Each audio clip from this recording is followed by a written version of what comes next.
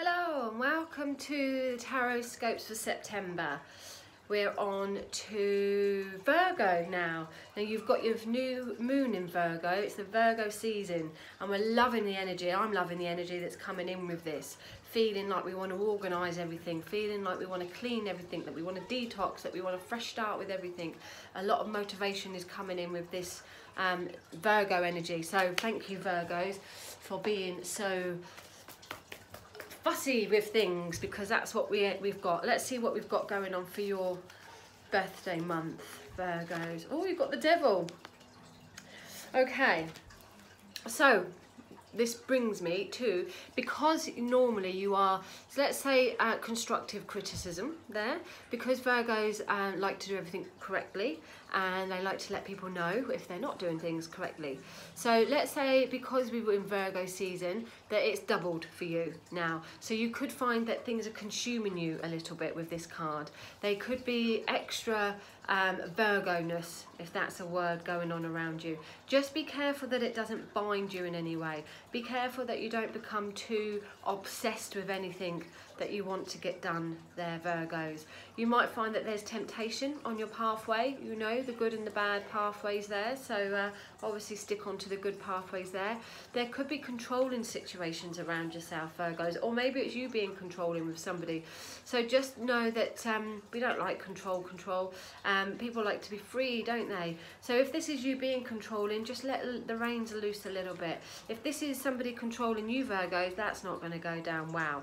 This card is better reversed, and actually I did pick it reversed, so we're going to go with the reverse on it, where the chains come off, where there is no restrictions, where there is no temptation going on around, or where you've come to that fulfillment of you know, that clarity to see the errors of whoever, whatever there is there. So just know that if there is a controlling situation going on, you don't have to have it controlling you, you can release. And whatever it is that you might be obsessing about that's sort of consuming you, doesn't have to there, you know, it doesn't have to. We've all got a little devil inside us, haven't we? So just be aware, Virgos, that maybe that little devil is shouting a little bit louder for you this month, and not to listen to it so much. Let's see what we've got going on for your fairy card for the month. Maybe that would dilute it. Oh, it's the Awakening. Okay, so this is the Hangman in the traditional tarot deck.